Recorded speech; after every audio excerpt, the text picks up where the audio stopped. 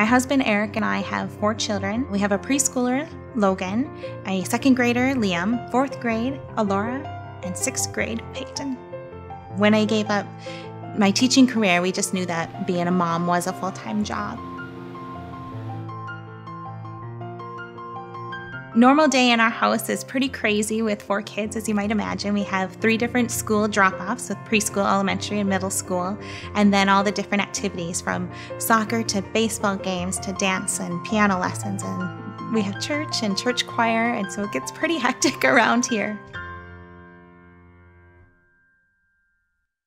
Back when I was a child, my mom was diagnosed with cancer at age 34. She passed away at age 38, and I was only 14 when she passed away. And so breast cancer has been very much part of my life.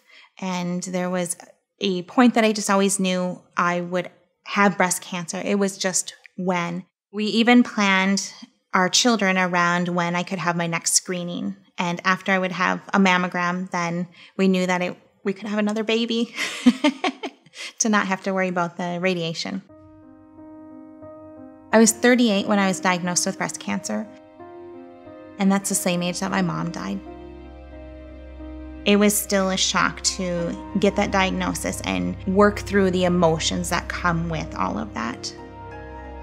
I knew what it was like to be the kid with a parent with cancer, and so I was able to see how to parent through cancer and help the kids understand it. They know that they've never met grandma, and so there was anxiety. We had a lot of crying at bedtime, a lot of really tight hugs.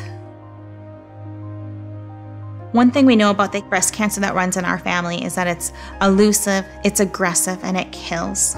We knew that the clock was ticking, and so appointments need to happen rapid fire, along with decisions about how to handle this diagnosis. After meeting with the doctors here locally, my husband and I continued to do some more research on our own and decided it would be best to find another treatment option for us that was out of the area, out of network.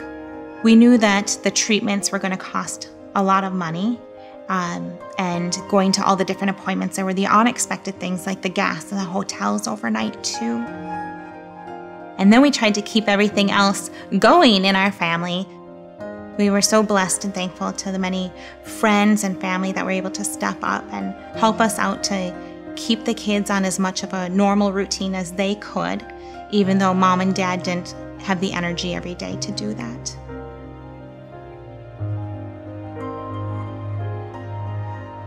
The night was dark, the night is heavy.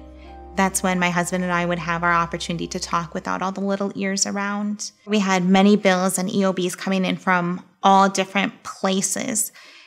We needed to somehow be able to sort that all out. And so for a year now, we've just kind of had bills laid out across our countertop island.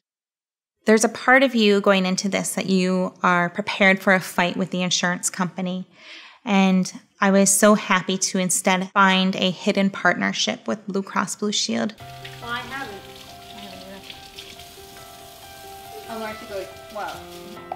The opportunity to have a member advocate really took a lot of the pressure off of me and allowed me the time to be a mom.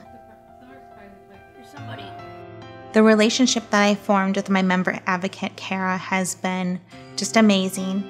I'm so appreciative of the time that she took to call and check in on me and to internally watch the EOBs coming through. I was so weak and worn through all of that that it was overwhelming to think about.